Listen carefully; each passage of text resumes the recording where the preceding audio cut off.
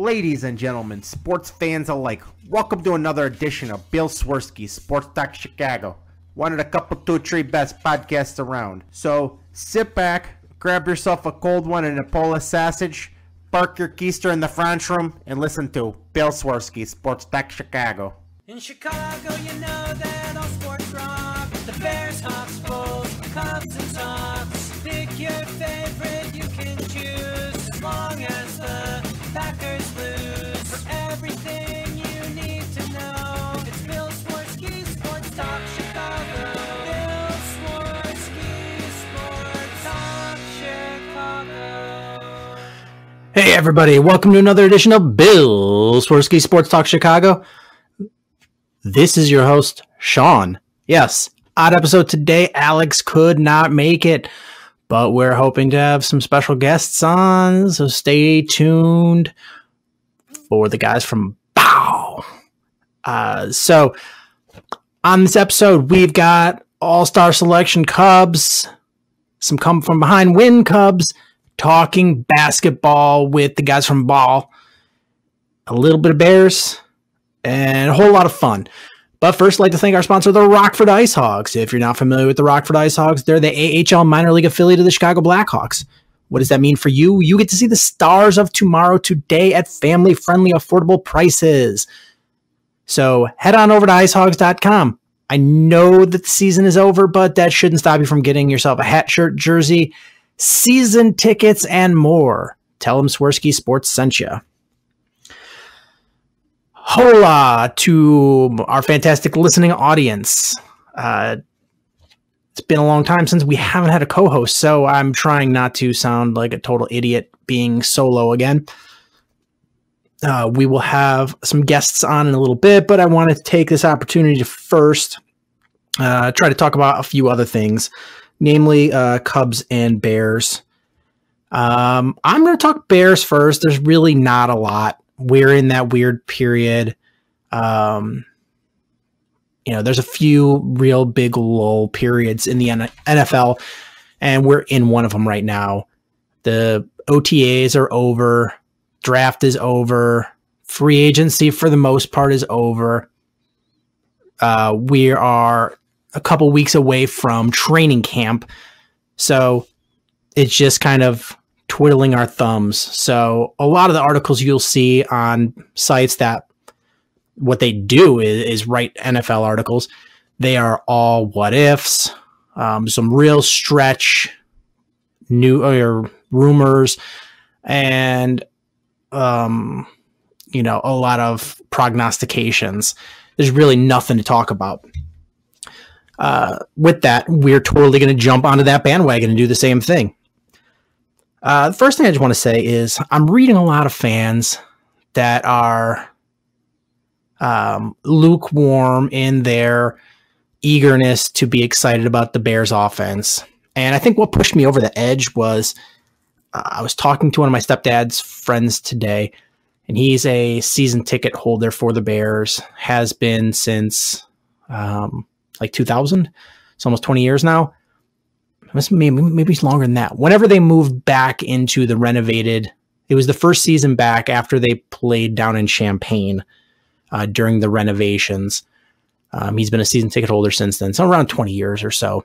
And I was saying how I'm on the season ticket waiter list, and I was hoping to move up a little more. For a couple of years, it was... So the way it works is you put like $100 down, and then they send you a notice of how far you move up into the standings before you'll be able to get season tickets. And I was moving very slowly for a while. And then the last few years I've moved up a bunch, but I'm still not, anywhere close. And I was saying how I'm probably not going to move up more because I think the Bears are going to be exciting to watch. Does that mean I think they're going to make the playoffs this year? Probably not, but I think they're going to be exciting. You're not going to see the stale offense. There's going to be growing pains, but there's going to be excitement on the offense. It is perfectly fine to be excited to be a Bears fan. There's nothing wrong with that right now. I mean, for the last several years, sure, you can be as negative as you want because it's deserved. Right now, it's not deserved. There's a lot to be excited about. Look, you've got a young quarterback. Did he have the best rookie season ever? No. But look at what they had around him. He was throwing to nobodies. Absolute nobodies. Garbage. The offensive line was not that great. And the staff that was around him was just an offensive black hole, for lack of a better term. So what did you expect from the guy? I mean, he played, 12 games in college, and you're expected to come in to an NFL program where with awful offensive coaching, with awful wide receivers, with lukewarm offensive line, banged up offensive line. What did you, in vanilla offense at that? What did you expect him to have happen? But now what you have is you have a very innovative young head coach. You brought in an offensive coordinator that's coming from a high-powered college offense. They're going to look at exactly what the skill set of Mitchell Trubisky is. They're going to maximize it. They're going to base this offense around what their quarterback does best. Instead of saying, well, this is our offense, you just got to fit into it. That's stupid. If you only have an offense that's stagnant and you have to find players to fit it, you are going to fail. You've got to be dynamic in what you do. And let me say it with a clap. Gotta be dynamic in what you do. That's probably really awful for you to listen to when the claps in the microphone. But Mitchell Trubisky, they've got an offensive mind around him, and it's not just one offensive mind; it's multiple. You've got a offensive coordinator, a offensive-minded head coach. You've got Brad Childress, who's a consultant or whatever his title is. You've got offensive minds around him that are going to put him in the best place possible, and you've upgraded the weapons around him. Last year you had 2 running backs, and it was stale system that they were running in, and they still did well. This year, you're going to have those 2 running backs, hopefully you expect to have a much better offensive line, if nothing more than just because of health, but also due to lack of predictability. If you know a team's running, you stack the box, makes it harder to run. If they don't know what you're doing, you have the defense playing on their heels, the offense can drive the momentum of what's going on. But you've also upgraded the wide receivers. You've upgraded the tight end core. Excuse me. You've just added weapons around him. You do have a second-year quarterback, and it is a first year of the program. There's going to be plenty of bumps, but there's also going to be a whole hell of a lot of excitement. This team's going to have a blast. They're going to go out there. They're going to score points. You're going to see things the Bears never did before. And my big hope is that the Bears offense can be good enough to help out the defense, bail them out every once in a while. So that's what I have to say about that, is just don't be afraid to be excited. Don't be afraid to go to the store, buy a Mitch Trubisky jersey. Don't be afraid to buy a Tariq Cohen jersey. Be excited. Go out there. Be ready to go with some fresh gear for the first game of the season. And speaking of the defense, I guess I probably wouldn't have talked anything about Bears except for I saw this rumor come through, and like I said a few minutes ago, it's a really weird time, and you're going to see a lot of just outlandish rumors, but this one made enough sense to me that I felt like that was worth talking about and something the Bears could actually take advantage of. The report was that the Bears could potentially make a low end trade for outside edge rusher Shaq Lawson from the Buffalo Bills. If you remember, Shaq Lawson was a really highly regarded edge or defensive player coming out of Clemson a couple years ago. Graded in the top 15 players in the draft, I believe. I have to go back and pull my notes, but really, really well regarded, like solid first round pick edge rusher. And he's just really not performed like the Bills had wanted him to. And the Bills, the report is that the Bills might cut him during before the season starts. So the Bears might as well go in there and try to scoop him up with a low round pick to ensure that they get him. Because if you end up if he goes to free agency with cut, then you're competing to get him. If you send 5th, 6th round draft pick, you lose a draft pick, but you guarantee that you get the guy. And the thing is, I feel like he's been a fish out of water.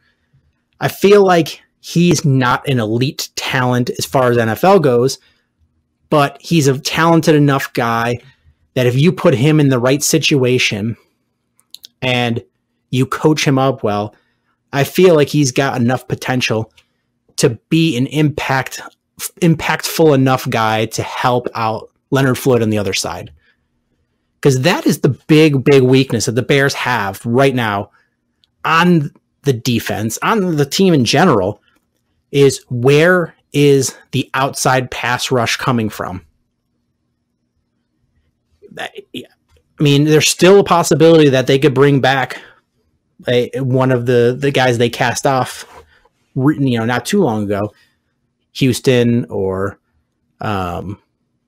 whoever else Willie Young. They could bring one of those guys back. I think they're all still on the street, but is that really what's going to propel you? Is Shaq Lawson, I think, is only 25, still 25, 26 years old. So he's still right in the young end of his prime.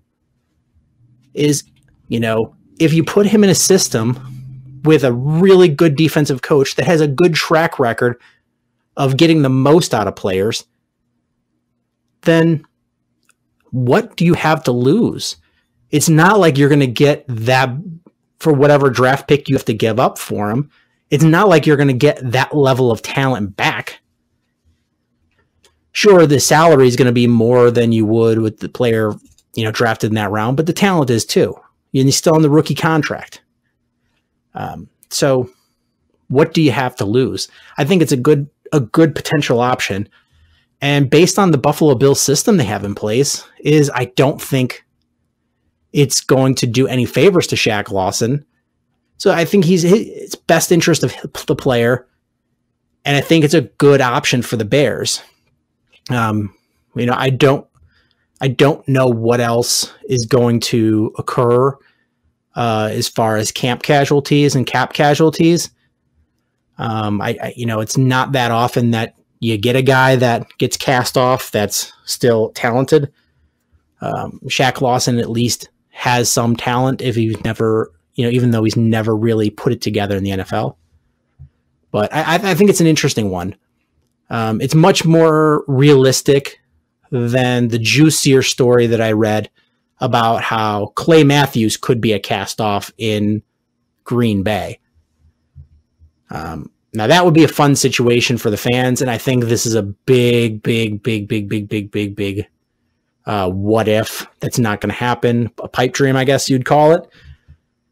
If the Bears, if nothing else, be like, take Clay Matthews for like 1 or 2 years just to watch him play against Green Bay and sack. I almost said Brett Favre. I wish Alex was here because he would just laugh endlessly at me being old and calling him Brett Favre. But Aaron Rodgers, if he could go and sack Aaron Rodgers, chase him down from behind, that would be fantastic. I think it's much more likely that Clay Matthews will, if it ends up being a cap issue, he'll end up, reworking his deal before he gets cut and goes to the Bears. So it's a real pipe dream. I think that's really all I had about the Bears. I just wanted to talk about those couple things and move on from there. I guess we can move on to the Cubs. There's a lot to go on with the Cubs. Lots and lots and lots. So we'll start, I think, with All-Star voting that got announced today. Cubs have 3 players on the All-Star team. John Lester, who I think that was a given that he was going to be on the team. Javi Baez, who's just super well-deserved. This is a really, really well-deserved. And Wilson Contreras, who after the game today broke down in tears because of just the sheer joy that making the All-Star game, the All-Star team meant to him. And that's really great to see. I know the ultimate goal is a team goal of winning a World Series, but individual goals along the way on that path, I'm fully back those. If you're on a terrible team and that's all you're looking for is the personal accolades, dumb. I don't like it. But with Wilson Contreras, he's honestly, it's on the path to going to the World Series and winning it. But along the way, he's collecting these things, and those are beautiful moments. And just seeing him, just the sheer joy of just bursting into tears, he's so happy. That's great to see, and it's well deserved. Look at his slash line. Sure, his power numbers are down, but damn, he can hit. And Javi Baez, this is his slash line as it stands. Before today's game, so this was through Saturday. 295, 328, 565, 17 home runs, 65 RBIs. That's real damn good. That is real damn good. Just look back a couple of years ago when he made his debut with the Cubs and had like a 90% strikeout rate. And that's exaggerated, but I'm not going to pull up the stat. But he was striking out like 60% of the time, something like that. And myself included, but everybody else, let's get rid of this guy. He's never going to amount to anything. And look what he is. He's literally the most exciting player in baseball right now. And is he the best? No. Clearly, Mike Trout is better than everybody. Mike Trout is the best player in baseball, possibly the best player ever in baseball. But Javi Baez is the most exciting player in baseball. And that's a cool place to be. What do we got? Cubs. Oh, so since we last talked, before the All-Star break, we talked about how the Cubs had a short series against Detroit, series against Cincinnati, a series against the Giants, and then a series against the Padres. And on paper, it looked like a fairly easy record, especially since, there's no Madison Bumgarner in that contest or in that series against the Giants. So you in paper, these should be, you should win all 4 of those series. But then again, you didn't expect to get swept by the Reds the last time you played them. So in a 4-game series. So I didn't see either game against the Tigers. I was working through both, so I'm not going to talk about those. But this Red series, they lost the first game of the series, which made 5 losses in a row to Cincinnati. What in the world is that? 5 losses in a row to Cincinnati? Cincinnati, I get it that they're a better team than their record because they've got a terrible record, but the Cubs should not be losing 5 in a row to the Cincinnati Reds, and 5 in a row to a team that they absolutely dominated, and then just a 180 reversal. Crazy. But the Cubs scratched and clawed and found their ways to win games 2 and 3 to take the series. And at this point, you take the wins where you can, and you you look at it as a positive. Today's win was 6-5 win that went in extra innings, and it was an ugly game. Honestly, you look the home run given up by Lester, the miscues on both sides that led to runs, the back and forth nature of the score, but ultimately it was a heads up play by Jason Hayward on the base path that Alex and I have talked about time and time again. Jason Hayward is one of the better base runners in baseball, and it's great now that he's getting on base at a much better clip because you're seeing the outcomes of him being on base. And this was a great play. You saw the lackadaisical way that they brought the outfield from the Reds, brought the ball in, and he took advantage and ended up scoring. And that was a huge, huge, huge part of this game. Yesterday, I guess this was game 2, you had the 8-7 win over the Reds, and that was a come from behind win. Another one, it was a big come from behind win. I think they were down at 2 different points by 5 runs. And part of the reason that they were so down is Tyler Chatwood again looked like dog shit. Absolute dog shit. Sorry if your kids are listening, but even your kids are looking at Tyler Chatwood like that's some dog shit you threw up there.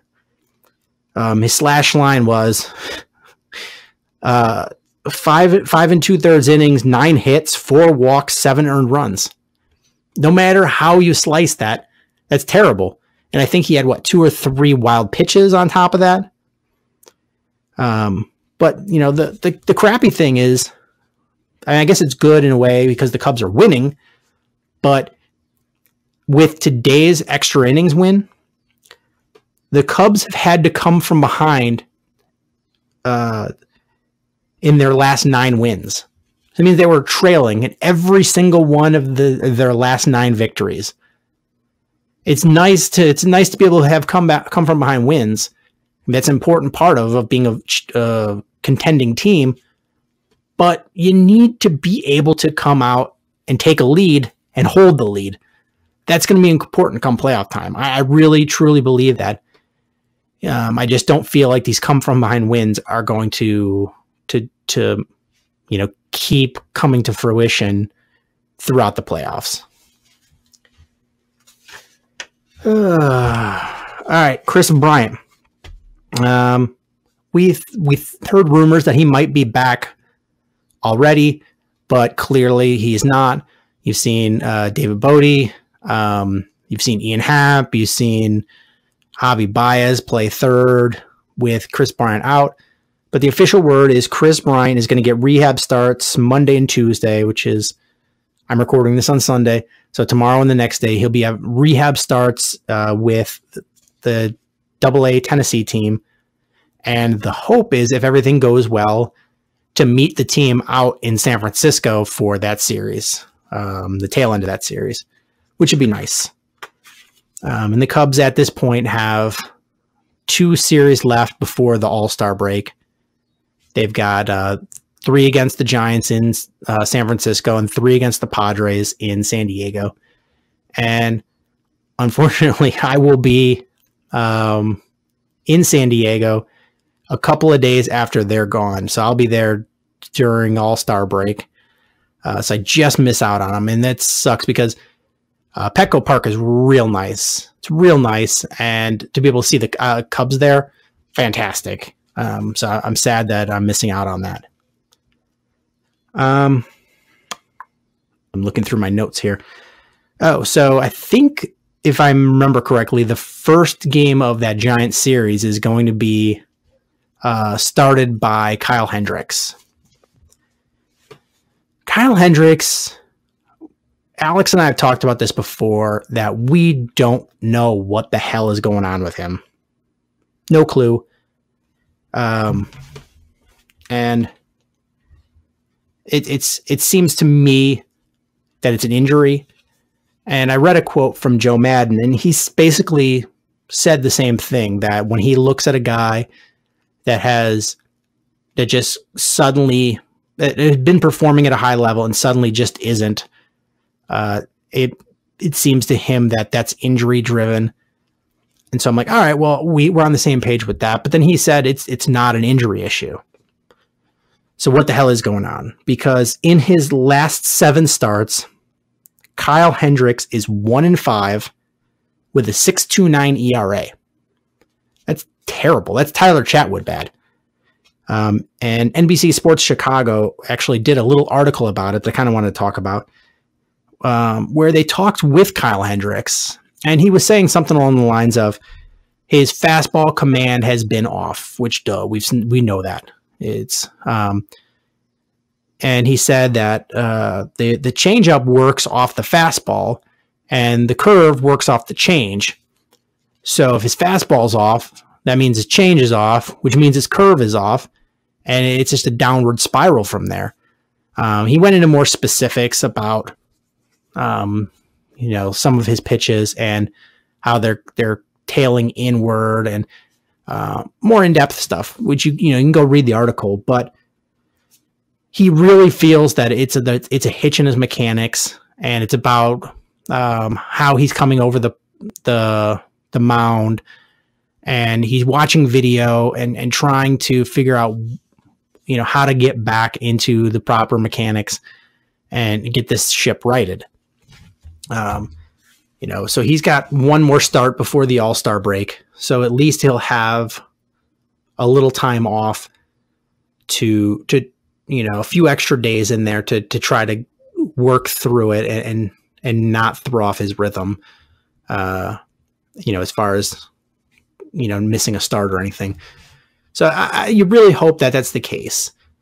And if you look at it, the Cubs, I believe, I'm not looking at the standings right now, have the second best record in the National League, or right up there with the leaders in the National League. So they're right up there. And if you think about it, is 4 of the 5 Cubs starters have underperformed. Quintana's underperformed. Hendricks has underperformed. Darvish has underperformed. Chatwood has underperformed. And you still have the second best record in baseball. Odds are, in the second half, not all 4 of those guys will struggle. You will have somebody that bounces back, whether it's Darvish getting healthy and coming back and looking good, whether it's Quintana going through a rhythm, which I think is very likely as long as you're not playing the Braves, Hendricks finding his form, and Chatwood figuring out what the hell's going on, which is the least likely. But the other 3, I could really see any one or multiple of those 3 things happening. And that's a good sign for the Cubs. If you can get 2 of those 3 guys back on track, suddenly things are looking up a lot more. And if you can get those guys coming back early on the earlier side, before the trade deadline, it eases up the burden on the front office staff of the Cubs, because the trade deadline is going to be an interesting one for the Cubs. What do they do? Do they try to go and swing for the fences and get a guy like Manny Machado, who's absolutely going to help this offense sustain and score runs? Or are they going to try to bring in another starter and, stabilize this rotation that has been, for the most part, way underperforming by any stretch of the imagination. If you can get Quintana and Hendricks back on track and you get Darvish healthy and working towards that, that makes it a lot easier for the front office staff. They don't have to make any moves. They're not behind the 8 ball. They can make moves if they make sense. They can make moves if the deal works out, but they're not stuck like in 2016 when you had to go out and get Aroldis Chapman, and you had to pay what it was to get him because you needed him. If you can get these guys healthy and playing well, you're not in a desperate need for anything. All you are is, you're basically, if a good deal that's a low cost, high reward type move is available, then you can take it, but you're not stuck having to do something, if that makes sense. So that's really all I have about the Cubs. I think now is a good time. I would like to welcome the guys from BAWL. We'll transition over and talk some basketball. I want to thank the guys from BAWL for being on the show, Big Dave and C-Dub. If you guys don't know the show, check them out. It is honestly one of the best podcasts around, not just sports. It is one of the best podcasts around. You guys haven't done a BAWL episode in a while, but they're BAWL on Bulls on the regular. Yes. So you want to give all your info to people check you out? Yes. Well, I'm Big Dave, co-host of BAWL. I'm glad. Thank you. First of all, thank you for all the wonderful things you just said about us.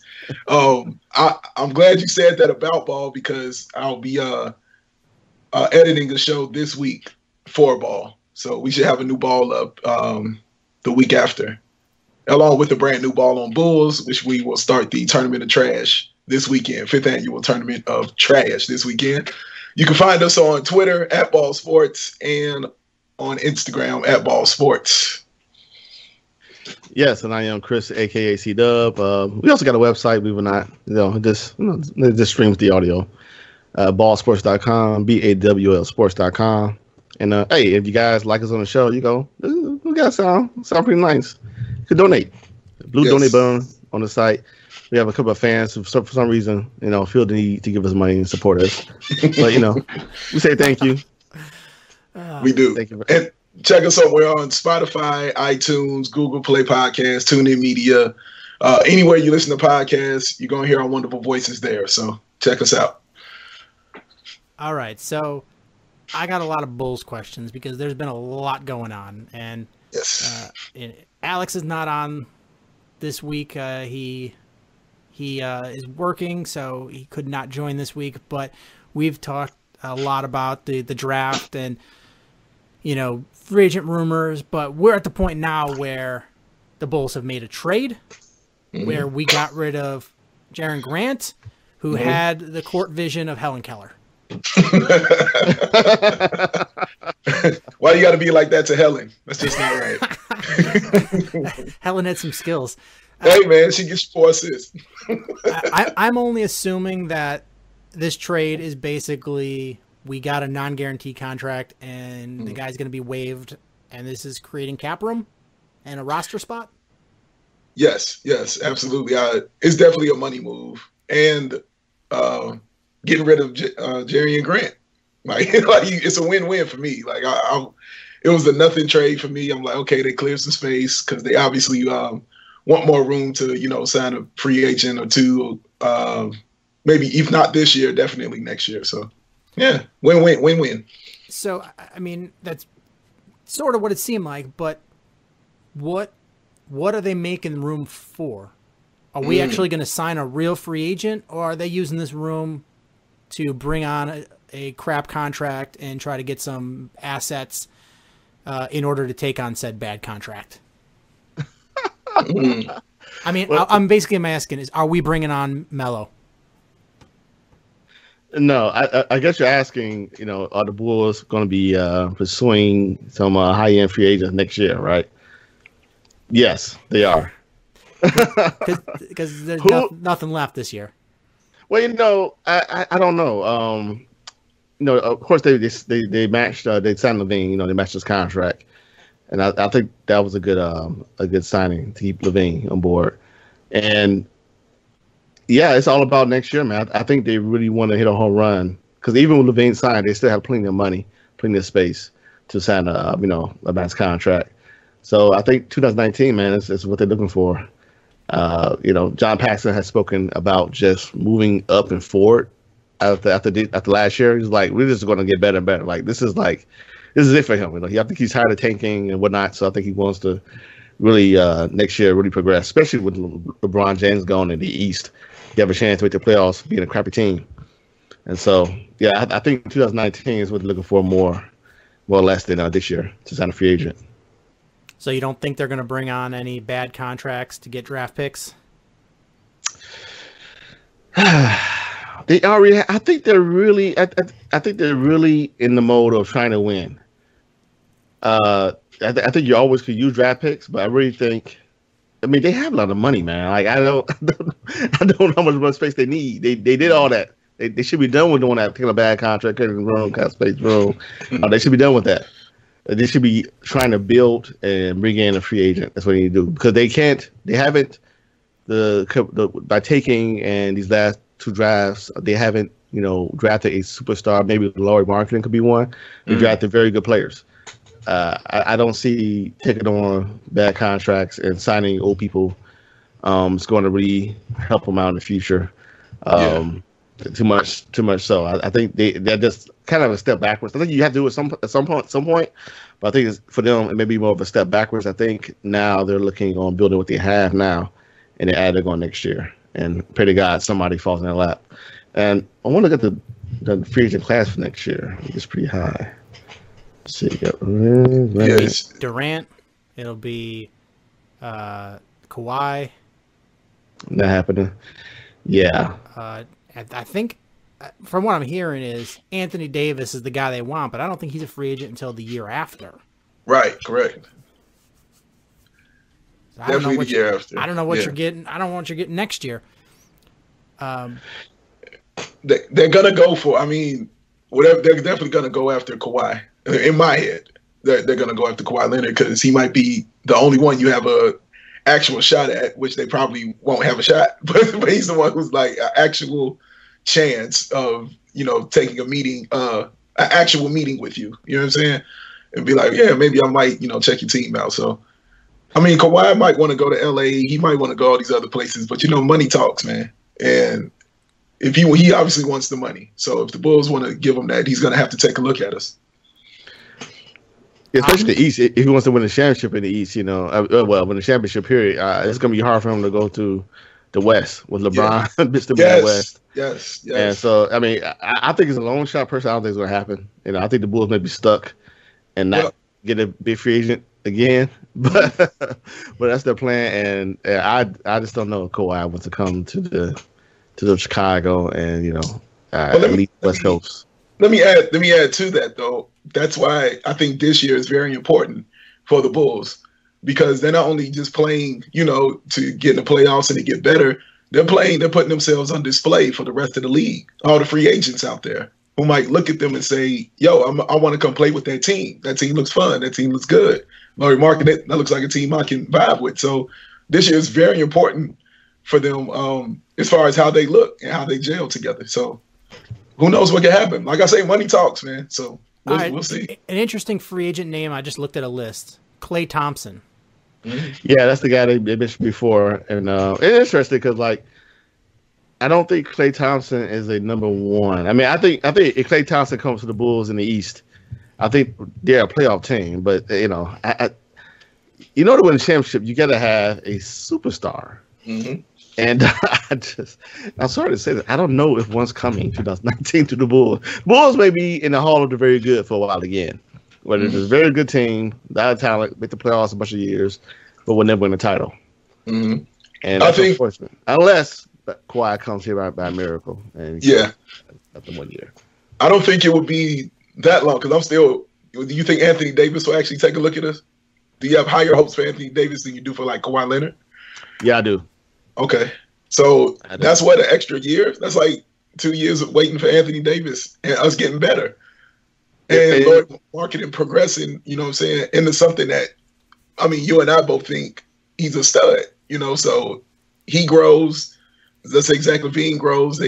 Chris Dunn grows. Wendell Carter Jr. grows. Like, I mean, the Bulls can look really good to a free agent, is what I'm saying. Like, if they play like Hoiberg has them playing in his mind, if they play like that, then the Bulls, man, they could look really good. They could look really good to someone who wants to win. Anthony Davis, that's about it. And then who else? Anthony Davis. I mean, that's forget everybody else. Then give me. I'll take Anthony Davis every day. Like if he does well, See, there aren't really a lot of options. Give me your plan A. Let's be plan A. Anthony Davis, plan A. A, B, and C. if he's healthy, right? If he doesn't get hurt again. Oh yeah, we're gonna put that in the contract. You know the Bulls gonna have that in the contract. So you know, I got a question for you guys.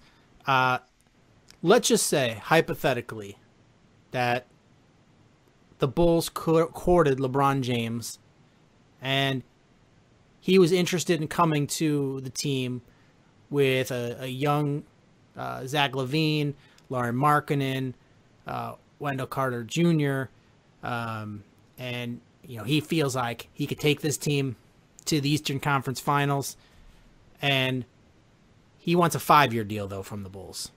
Mm-hmm. Do you pay the 5-year deal for LeBron James, knowing that this year he will be 34 years old? Yes. So yes, I would take LeBron James on the Bulls in any case. Sure, absolutely. I would never say no to LeBron James.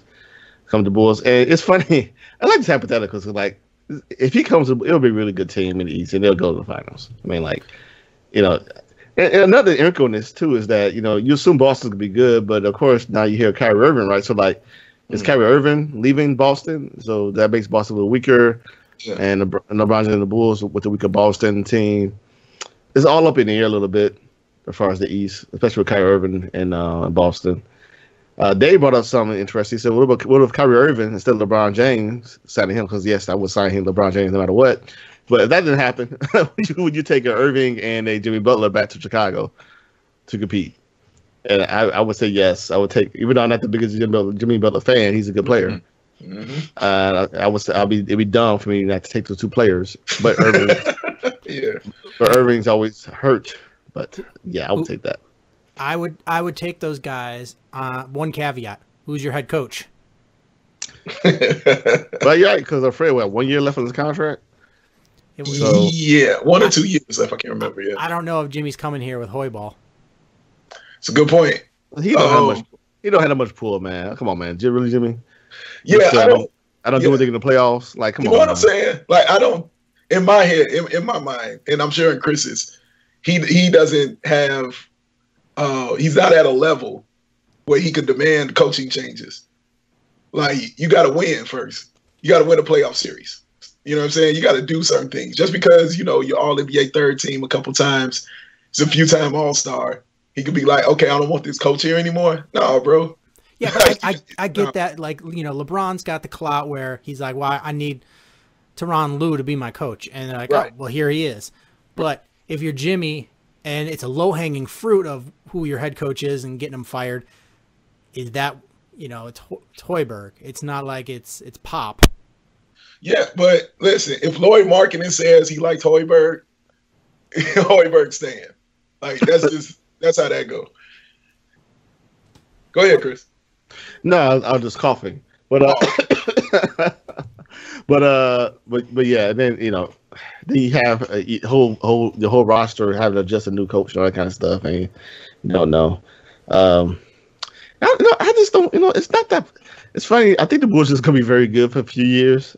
I don't know if they're going to win a championship. They just need a superstar to team, please. I just told you the bro, but I just told you how we do it. I just drew it out for you. It's Anthony Thomas. Anthony Davis, thank you.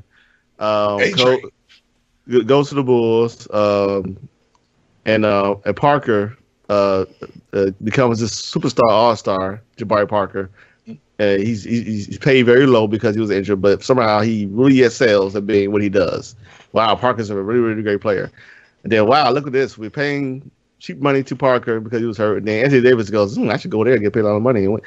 And yeah, okay, that happens. But if that doesn't happen, then we're just very good. And speaking of Anthony Thomas, not Anthony Davis, Anthony Thomas. Do you guys remember when McDonald's did the bobblehead of Anthony Thomas? I don't know. What did it look like? Al Jolson. They put a black guy in blackface. Oh my God! Wait a minute. Google. Oh yeah. Okay, I think I don't know. I don't know what maybe is the other day at work, somebody was talking about a Bears bobblehead, and I just remembered that. Like, I remember when that happened, and what, what a hubbub that was. I was like, how did a multi-billion-dollar corporation have somebody go, yeah, that looks all right to me. Like, I'm looking at it right now. Oh my God, yeah, for real. Whoever signed off on that wasn't just fired; they were so fired.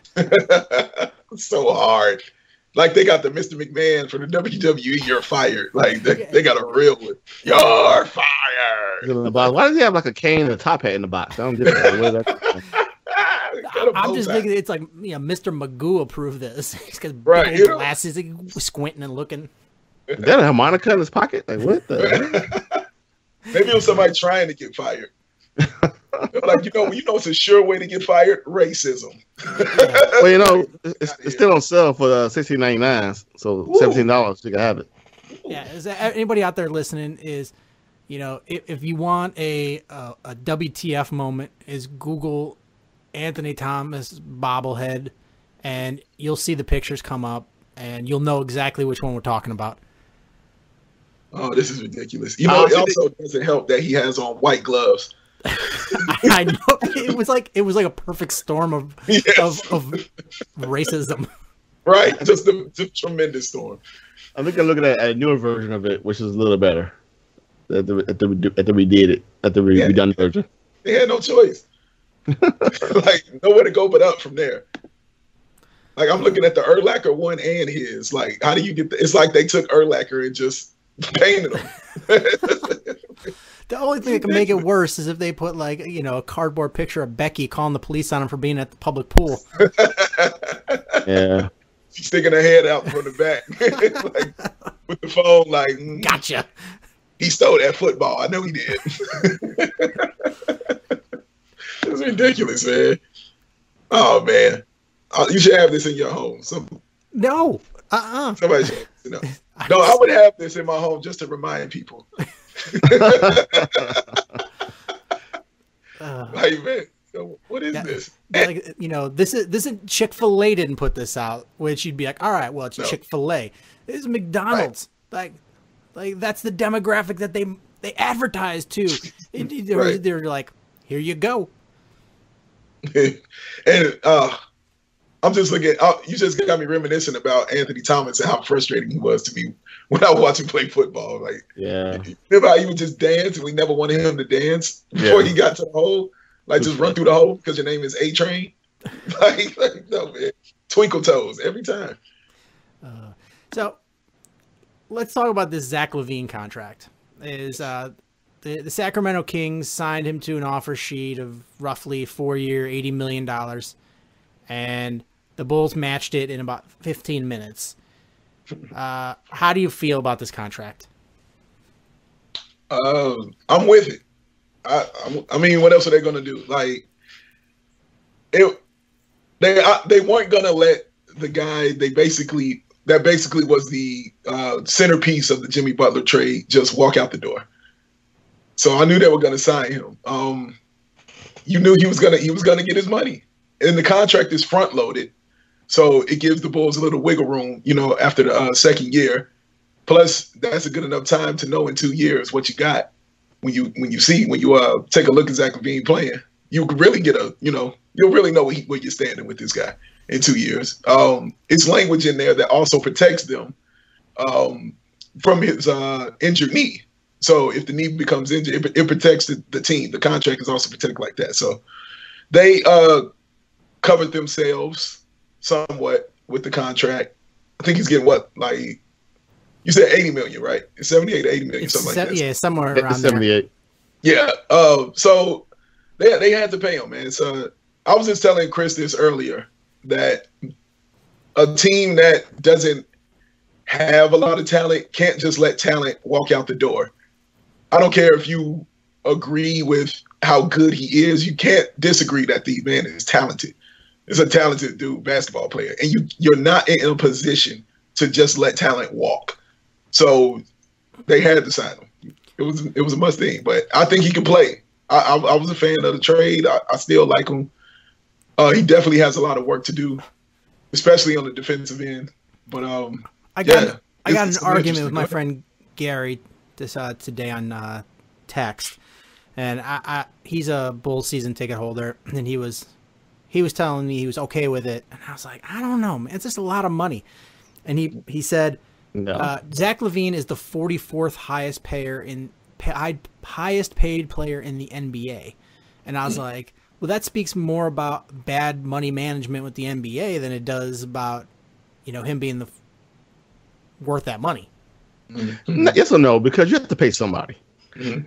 And so back a little bit, I like to thank Sacramento Kings for writing a contract for the Bulls. I think collusion. I think Bulls called Sacramento. It was like, yo, give me this contract, pretend like you want them, and then we'll sign into that contract. And it was like, bam, done, deal, done. But like Dave said, man, I was told Dave, you have to pay somebody. The Bulls got all this money, and if you don't pay Zach LaVine, you're just gonna leave the money, this big old pile of money and don't use it. I mean, you got to pay somebody, man. Like in the league, NBA, these players get paid all this money because there's only so many players, and you got to pay somebody, man. You do. And I think if you're gonna pay somebody, you pay somebody who's young, who has a lot of potential, and you're paying that money. You're paying for is for his future production, and that's the definition of Zach LaVine.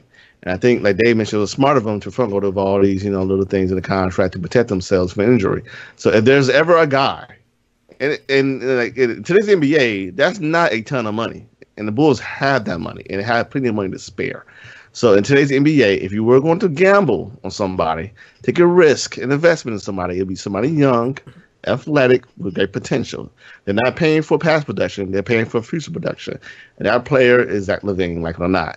I think it's a good risk for him to take, and if you didn't pay him like a freaking idiot, then you have a whack team. So I think it's a good job by the Bulls. Yeah, you also have to just ask yourself, if Zach LaVine leaves, are you better? Are you worse? Are you the same? I don't think you're better without him. I don't think your team improves if Zach LaVine leaves. So, pay the man, give him his money. Let's see what happens. Give me them 2 years, and then the Anthony Davis plan to kick in. My friend Gary was sending me over salaries of players, and it just sort of blew my mind because I guess I don't pay attention enough. But Drew Holiday's getting 26 a year, Otto Porter 26, C.J. McCollum 25, Wiggins 25, Harrison Barnes 25, Rudy Gobert 22, Ibaka 21, Oladipo 21. That's a lot of money for mediocre players.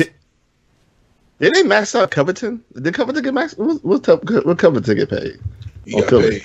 Let me go see. We're clicking around now, trying to get this. Let's see here. 4 years, $62 million. Okay, and so you're complaining about Zach LaVine. I mean, like. Covington could get a shot for the playoffs. Like, so that guy gets paid all his money, and you're bitching about Zach LaVine. Like, come on. Not you, Sean, personally, but like, come on, really? People, feel what I'm saying? Like, they got this pile of money. Covington's okay. They may win, so they got to pay him this damn money. Right. Like, that's ridiculous. All right. Like, in 2 years' time, are you going to be complaining about Zach LaVine's contract being an albatross, or are you going to be happy about it? I won't be complaining about it. I know that. I'll be happy about it knowing if he's a better player than what we saw in a short sample size. So if he's a better basketball player, yeah, I'm good with him, having his money and doing his thing. But no, I don't think I would complain about it either way. No, I'm not complaining about it because, it's a good risk to take. It'd be different if it's backloaded and you have to pay him a lot of money, in the back end, which you don't. And also, I think LaVine, if he doesn't get an injury aside, he's still a valuable player. Like, it's not like you have to trade him for a bag of bones. And like, he's still a valuable one-on-one dribble, I could score player, which is valuable, which means you get things back in return. So even at the lowest point, you're going to get value back from Zach LaVine. And like, it's not backloaded. So, and he's not terribly expensive. I think he's paid about what he should be paying. You want to hope that the money you're paying him now is below value. You want him to overachieve to the point where next year you're like, wow, that LaVine should be getting max. Like, you should be paying, getting paid like 22 or something like that.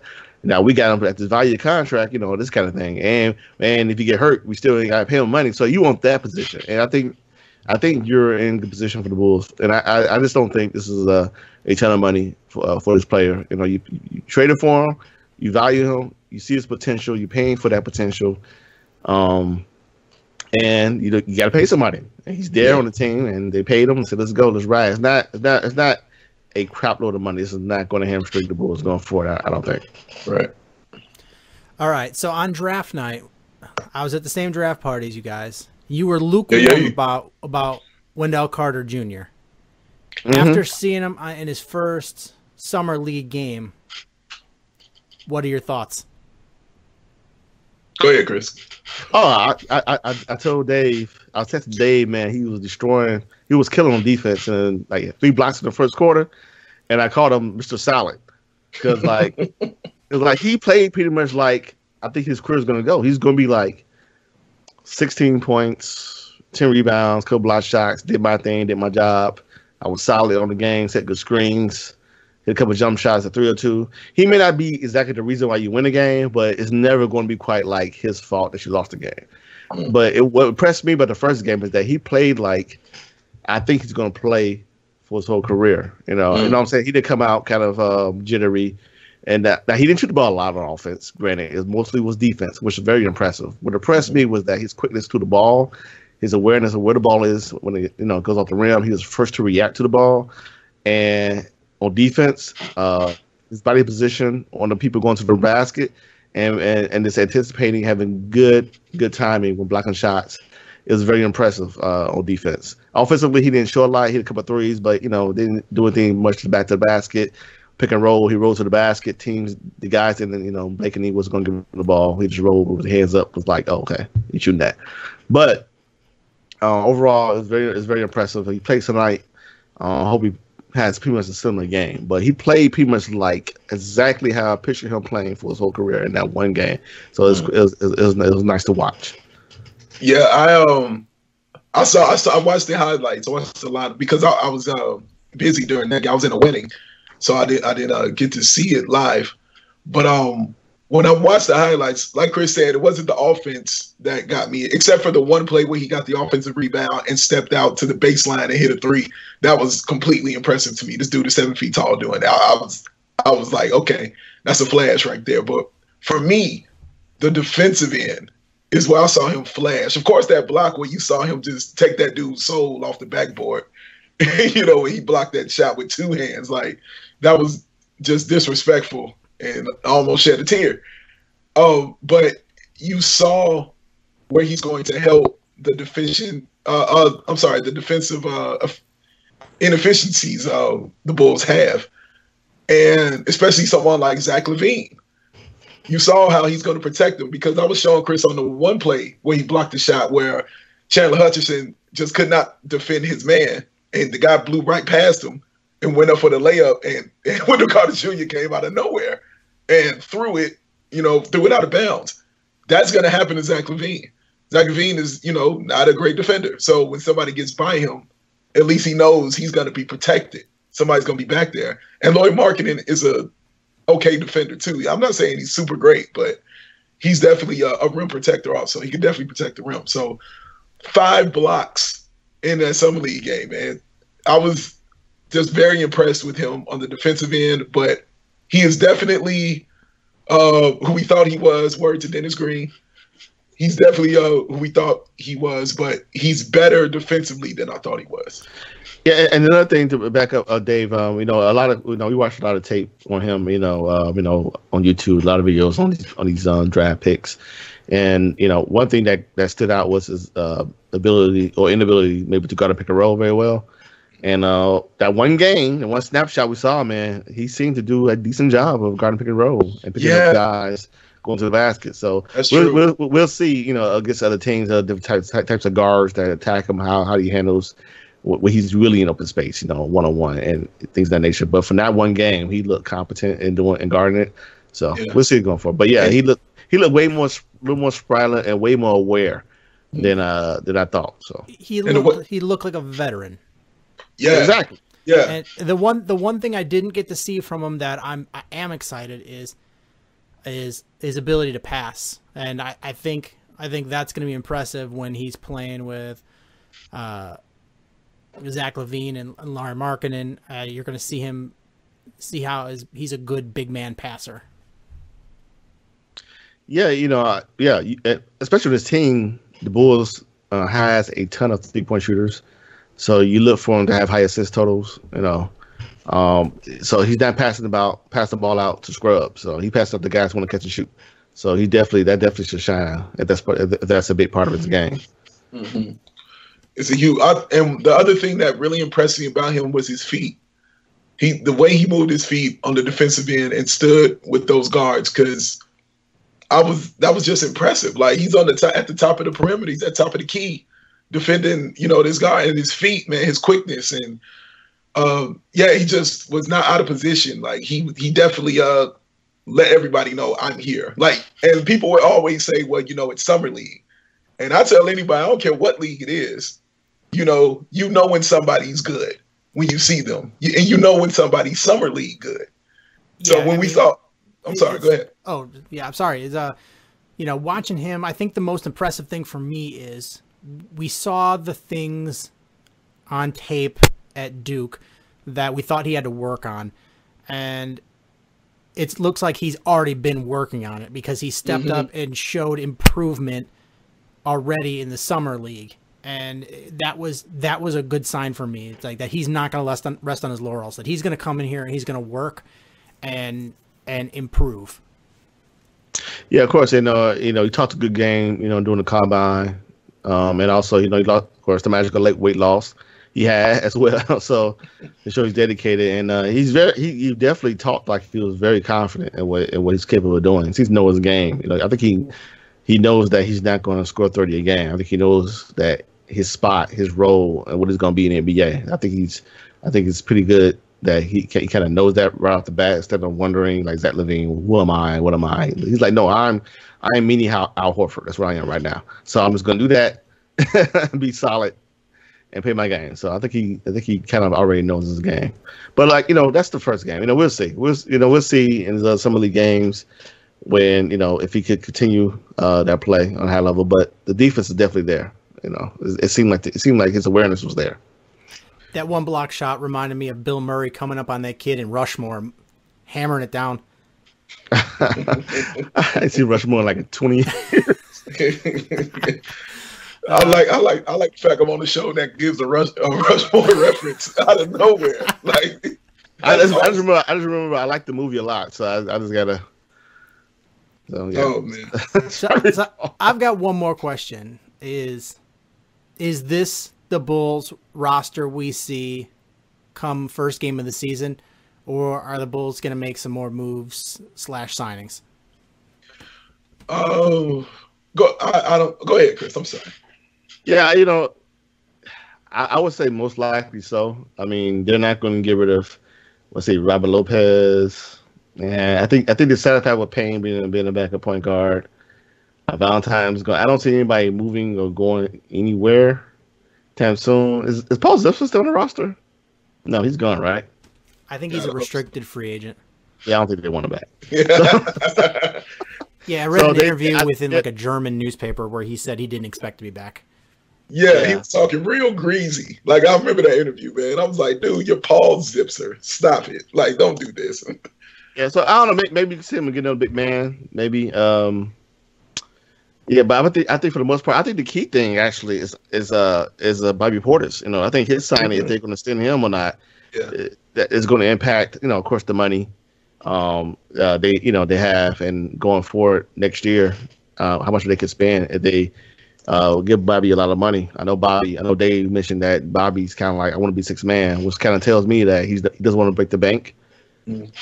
So I think that's going to be key, honestly. I think they're going to keep Bobby Portis. I can see why not. They love their draft picks. He played well.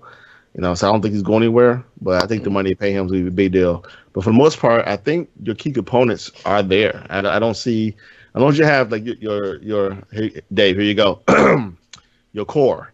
Lauri Markkanen, Zach LaVine, and Chris Dunn. And now Wendell Carter.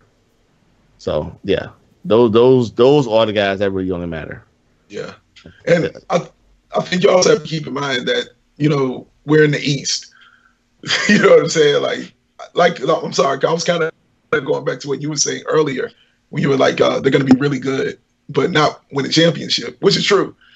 I'm not disagreeing with that, but being in the East, they're really good. Could get them to the Eastern Conference Finals and give them a shot. You know what I'm saying? Because it's the East. They could definitely have a shot at it. But to answer your question, I think that if they do make any other moves, it'll be to get Jabari Parker. I don't see any other move outside of that. That's the only move I can see the Chicago Bulls making is getting Jabari Parker and spending some money for him. I understand they're leery about it, you know what I'm saying, with the knee injuries, because I'm definitely leery about it. But Chris definitely talked me into it as to why we should get him. So, yeah, I would like to have him. I mean, like I said, we're not in a position to turn down talent. So I think if they're going to make a move, that's the move they're going to make. Yeah, and they're going to have some roster spots open. I can't see them keeping O'Cheek, right? O'Cheek I read something, I don't know. I think something where O'Cheek's contract, where you waive him or something. Yes. You only pay like $3 million. So it's brilliant. Gone. It's brilliant. Gone. Yeah. Yeah. So he gets paid regardless. So yeah, if you cut him, he gets the $3 million on the buyout. So yeah. Yeah. So that's done deal. So yeah, I need his agent. Jabari Park. Was it? I need a Sheik's agent.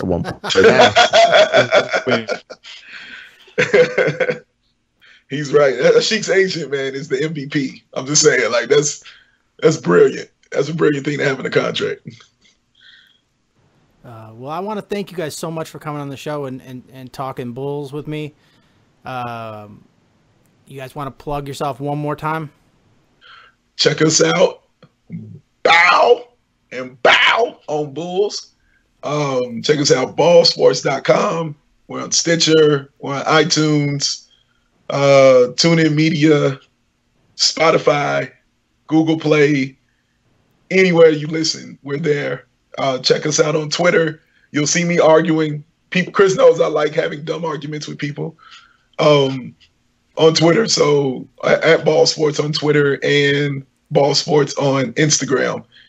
Say hey, say what's up, how you doing? We'll definitely be responding. Thanks so much for being on the show, guys.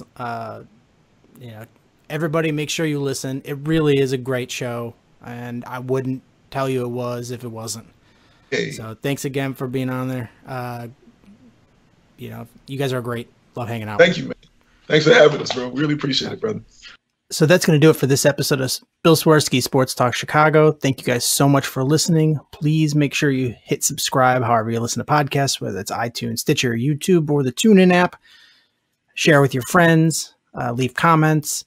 If you want to reach out on social media at Swerski Sports, at ShyFanPat1, SwerskiSports.com, Facebook.com/Swerski Sports. Thank you guys so much for listening. And until next time, bear down.